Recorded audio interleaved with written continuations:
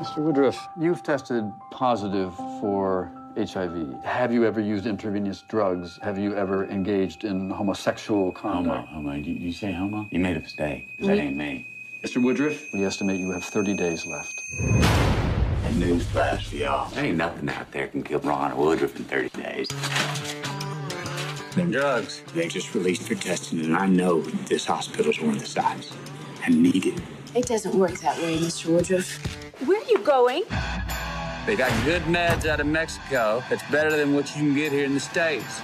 This is protein, totally non-toxic. And you can't buy this in the USA? Not approved. You could be making a fortune off of this.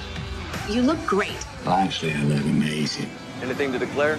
Nada. But importing illegal drugs for sale is a very serious offense. They're not illegal. They're merely unapproved. I've been looking for you, Lone Star. Listen, Tinkerbell, unless you got more cash or new clients, I'm busy. You don't deserve our money. Cut you in 5%. 25. Take it or leave it. Welcome to the Dallas Buyers Club. You treating these people? How they're treating themselves. I ain't selling drugs. I'm selling membership.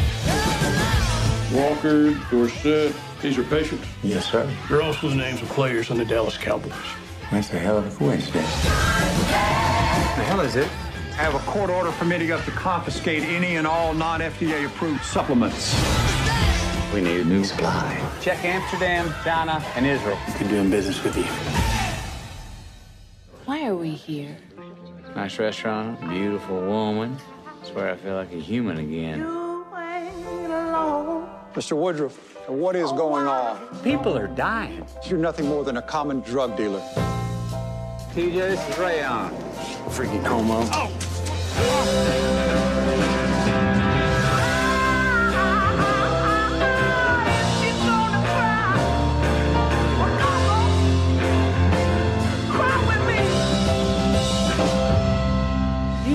Man, I got one life.